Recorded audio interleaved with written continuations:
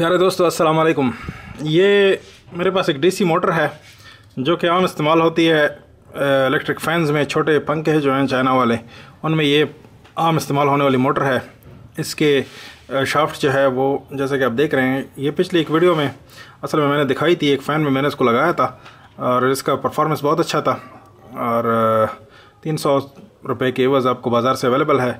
तो तकरीबन काफ़ी अच्छी इसकी लाइफ है, 1-2 साल चल जाती है। लेकिन क्या है कि जब ये ख़राब हो जाए तो फिर ये रिपेयरेबल नहीं होती।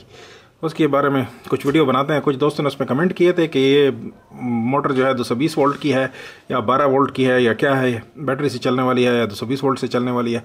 तो मैं आपको बता दूं, ये जो है ये मोटर 12 वोल्ट से चलने वाली है। ये आप देख लें, ये DC 12 वोल्ट इस पर लिखा होता है। यहाँ पे आपको RS लिखा हुआ नज़र आ रहा है। ये R और L के अल्फाज जो होते हैं ये इस्तेमाल करते हैं। जो मोटर राइट हैंड को घूमने वाली होती है, पावर दे के जो इसमें इन्होंने बताया होता है कि प्लस और माइनस, तो वो फिर इसके साथ R लिख लेते हैं। जो लेफ्ट हैंड को घूमने वाली होती है उसको L लिख देते हैं। इस तरह के अल्फाज इसके ऊपर आते हैं। और ये कुछ इसका नंबर यहाँ पे दिया हुआ है, तो 7755PH और 31100 इस तरह का नंबर इसमें दिया हुआ है। DC 12 volt. बहरहाल जो भी है, DC 12 वोल्ट की मोटर है और एम्पियर इसकी तकरीबन 1.5 से 2 एम्पियर तक होते हैं जब ये फ़ैन में लग जाए उस वक्त। तो बहुत कम करंट लेने वाली मोटर है। अगर आप इसको चलाएं तो हवा भी ये पंखे की यहाँ पे इसके पर लग जाते हैं। यहाँ इसका ऑसिलेशन होता है जहाँ पे ये पीछे गरारी को घुमाता है, जिसकी वजह से ये फ़ैन जो है तो वो ऑसिलेट करता है।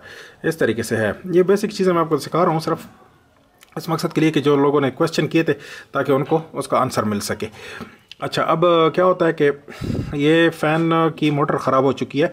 मैं आपको दिखाता हूँ कि क्या मसला है इसके अंदर। यहाँ देखें तो ये शाफ्ट इसकी हिल रही है। ये देखें, ये करीब करके मैं आपको दिखाता हूँ। ये प्रॉब्लम हो गया, ये बुश जो है ये खाया गया है। असल में क्या होता है कि ये इस तरीके से अगर लगी हुई होगी और ये नीचे की तरफ इसका वज़न होगा, इस तरह झुकाव होगा, तो ये फ़ैन के परों के वज़न की वजह से ये नीचे की तरफ झुकाव होगा। जब चलेगी तो ये इसको वॉर्न आउट कर जाएगी इस बुश को। तो अगर इसको तेल मुहैया किया जाए, एक ड्रॉप ऑयल भी इसके लिए काफ़ी है। एक ड्रॉप ऑयल कुछ दिनों के बाद अगर इसमें डाल लिया जाए, महीनों के बाद, 1-2 महीने के बाद, तो फिर ये वॉर्न आउट नहीं होता। इस तरीके से फिर ये ख़राब नहीं होता। लेकिन बहरहाल लोग लगा के भूल जाते हैं, फिर जब तेल नहीं देते तो इस तरह के मसले मसाइल हो जाते हैं, ये ख़राब हो जाती है। अब इसकी वाइंडिंग ठीक है, लेकिन ये यहाँ से ये वॉर्न आउट हो चुका है ये बुश। अब बुश की तब्दीली जो है वो बड़ी आसान सी होती है। अगर ये मोटर खुल सकती तो इसको ठकोर के इसमें से बाहर निकाल लेते, इस तरह की दूसरी बुश डाल लेते और ये मोटर को फिर हम लाइफ में ले आते। लेकिन ऐसा नहीं हो सकता। उसकी वजह क्या है कि इन्होंने यहाँ ये जो शाफ्ट के ऊपर एल्युमिनियम का जो ये स्पिंडल चढ़ाया हुआ है, जो कि एक स्लीव है, वो इसके ऊपर चढ़ाया हुआ है। वो यहाँ पे इन्होंने ग्लो किया हुआ है अंदर से इसको जो है तो अच्छा सा एडहेसिव के ज़रिए मिलाया हुआ है। और यहाँ पे भी सेम यही तरीक़ाकार किया गया है। तो इस वजह से ये शाफ्ट इसमें से निकल नहीं सकती। तो मोटर तो यहाँ से खुल जाएगी।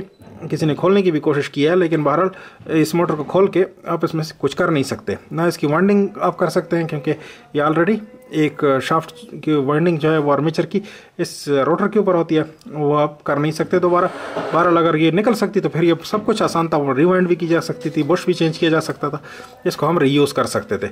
लेकिन ऐसा अब मुमकिन नहीं है। तो इसको मैं थोड़ा सा पावर दे के आपको दिखाता हूँ। ये हमारी पावर सप्लाई है, ठीक है जी। इससे हम इसको पावर देते हैं। तकरीबन पिछली दफ़ा मैंने आपको किसी वीडियो में दिखाया होगा कि ये पावर सप्लाई जो हमने बनाई थी ये 18-20 वोल्ट की सप्लाई है, नो लोड। अगर इसको ऊपर लोड डाला जाए तो फिर इसके वोल्टेज कम हो जाते हैं। तो बहरहाल इससे हम इसको पावर अप कर सकते हैं। तो ये मैंने इसको दोनों तारें इसकी जोड़ दी हैं।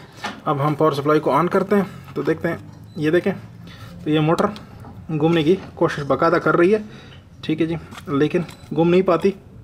इस तरीके से है और ये हिलती हुई महसूस होती है बाकायदा, क्योंकि इसके बुश ख़राब हैं। दोनों साइड के बुश जो हैं वो ख़राब हैं, तो इस वजह से ये चल नहीं पाती, ठीक है जी। ये इस तरीके से है ये। तो उम्मीद है कि दोस्तों को जो उनके कॉन्सेप्ट थे वो क्लियर हो गए होंगे और उन दोस्तों को ये भी पता लग गया होगा कि यहाँ हम अगर तेल सप्लाई करें वक्त पे तो इस तरह की वॉर्न आउट कंडीशन से हम बच सकते हैं। और दूसरा ये कि ये मोटरें रिपेयरेबल नहीं है। तो देखते रहिए, देखने के लिए शुक्रिया। और कोई भी क्वेश्चन हो तो ज़रूर पूछिए इंशाल्लाह कमेंट्स में, हम आपको इसका ज़रूर जवाब देंगे। देखते रहिए, थम्स अप ज़रूर कीजिए, चैनल को लाजमी सब्सक्राइब कीजिए।